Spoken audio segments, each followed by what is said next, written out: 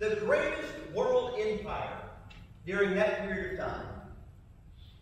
Great military with chariots, and you had horses and riders and officers and all of that. And sitting atop all of that was Pharaoh, the great Pharaoh of Egypt. And he was considered during that period of time to be the incarnation of the god Horus. So he's deity to his people. On one side of the coin, you have great Egypt with great Pharaoh, with a great army and chariots and officers and horses and riders. And then on the other side of the coin, you have a group of slaves with their flocks and herds. And here comes their spokesman, Moses and Aaron, and Moses has a staff in his hand. Now, which side would you choose? One side of the coin you have Egypt, the other side of the coin you have these slaves with their flocks and herds, and a guy with a staff in his hand, who comes to Pharaoh and says, God says, let my people go. From a human perspective, who would you side with? Aren't you glad that we don't have to rely on human reasoning? And aren't you glad that we don't have to rely on human perspectives?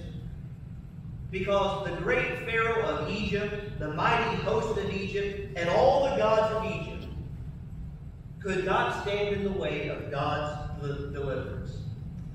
When God was giving his final instructions to his people about leaving the land of Egypt, he said in Exodus 12 and verse 12 that I will pass through the land of Egypt that night, and I will strike all the firstborn in the land of Egypt, both man and beast, and on all the gods of Egypt I will execute judgments. I am the Lord. The very gods which the Egyptians looked to were powerless. They were powerless to save the Egyptians, and they were certainly powerless before God. From a human perspective, we're thinking of all the obstacles that stand in the way. How are you going to get these slaves out of the most powerful nation that the world has seen to that day? How are you going to do this? All of the obstacles. They've got a great military. They're a mighty empire. Their Pharaoh is God. And they have all these powerful gods. God says, no. No obstacle will stand in the way. We need to remember that when God delivers. No obstacle will stand in the way. And then let's consider this point, that when God delivers, it's good for his people to remember that. It's good for his people to remember that God delivers and then to respond appropriately. Just a moment ago, we made reference to instructions that God gave to his people shortly before they were to leave the land of Egypt. Those instructions are found in Exodus chapter 12. The instructions that he gives to them are instructions concerning the Passover. That powerful observance where God's deliverance would be remembered by his people. A male lamb, a year old, without blemish, would be eaten on the 14th day of the first month. It would be eaten with unleavened bread and bitter herbs. This is what God said about it in Exodus 12, beginning in verse 14. This day shall be for you a memorial day, and you shall keep it as a feast day to the Lord. Throughout your generations, as a statute forever, you shall keep it as a feast. What did God intend? God intended for his people to remember this occasion. He wanted them to remember that he had passed over them, that he had delivered them out of Egyptian bondage. And think about the joy, and think about the worship, and think about the benefits of that yearly remembrance that God had delivered them. In fact, here's what God will do. God will give them a sneak peek of their lives in the land of Canaan after their deliverance.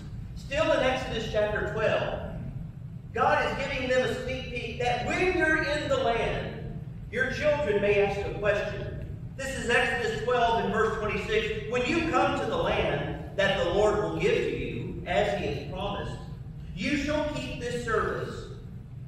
And when your children say to you, What do you mean by this service? You shall say, it is the sacrifice of the Lord's Passover. For he passed over the houses of the people of Israel in Egypt when he struck the Egyptians, but spared our houses. What was the response of the people? When they learned about this feast that they were going to take part in year by year to remember the Lord's deliverance. And when God said, when you're in the land, you're going to keep this feast. What was the response? Exodus 12, verse 27 says that the people bowed their heads and worshiped. They bowed their heads and worshiped. When God delivers, it's good for people to remember that and then to respond appropriately. Let's think about our points this evening. The deliverance of the Israelites from Egyptian bondage in the book of Exodus was not God's final deliverance plan. It's not the only time we read about God delivering his people. Because when we come to the pages of the New Testament, we read about a greater deliverance, don't we? This is what Paul wrote in Colossians chapter 1 and verse 13. That God has delivered us from the domain of darkness and transferred us to the kingdom of his Son, in whom we have redemption and the forgiveness of our sins. Let's consider the observations we made about God's deliverance of the Israelites in light of the deliverance that God provides in Christ. We said that when God delivers, he does so for a reason. When God delivered the people of Israel, he did so because of his covenant, the covenant he made to Abraham, Isaac, and Jacob. He did so to show everybody that he's the Lord. The same is true today. When God delivers, he does so for a reason. He delivers us from sin and darkness. And he does so that we can have redemption and the forgiveness of sins. When God delivers, he does so for a reason. And we said a moment ago that when God delivers, no obstacle stands in the way. When you think about the deliverance that we have in Christ, did anything stand in the way of that happening? His plan was carried out. All of the devil's efforts to stop our redemption failed miserably. You think about everything the devil tried to do to stop this plan from being carried out. From his efforts in the Old Testament period of time to his efforts that we read about in the New Testament, he failed miserably. No obstacle stood in the way of God. Redemption and the forgiveness of sins are available to all of those who will respond in faith and obedience. And we said just a moment ago that when God delivers, it's good for his people to remember that and then to respond in an appropriate way. Here you have the people of God. They're remembering that deliverance on a yearly basis. They're thinking about the Passover. They're thinking about being spared and being delivered. What is an appropriate response for us? Having been delivered from that domain of darkness and then transferred into the kingdom of God's Son where you have redemption and forgiveness of sins. What is an appropriate response to all of that? And again, as we said this morning, we can think of many responses. But I want us to consider one response, Romans chapter 6 and verse 17. This is what Paul wrote. Romans 6 verse 17, but thanks be to God that you who were once slaves of sin have become obedient from the heart to that standard of teaching to which you were committed, and having been set free from sin, have become slaves of righteousness. Slaves of righteousness. Where did we begin this evening? We began with God's people being slaves in Egyptian bondage, and God delivered them, and they were to remember what God did for them. What better way for God's people today to remember our deliverance from sin than by becoming slaves to righteousness? That's an appropriate response.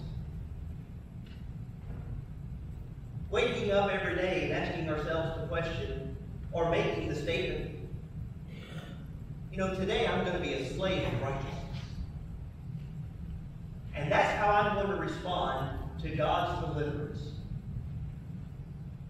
That's how I'm going to respond to Him taking me from the domain of darkness and then bringing me over here because of faith and obedience, bringing me over here to light, to the kingdom of His Son, where there's redemption and where there's forgiveness of sins.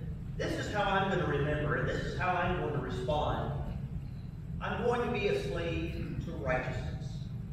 God delivers. That's an extraordinary statement, isn't it? God delivers. And we can experience His deliverance today. We can experience His deliverance today with the knowledge that He has delivered again and again.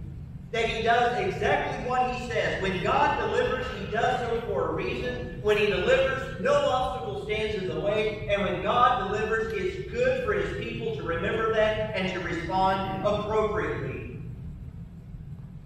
We want you to respond. And you can right now, as we stand and as we sing for your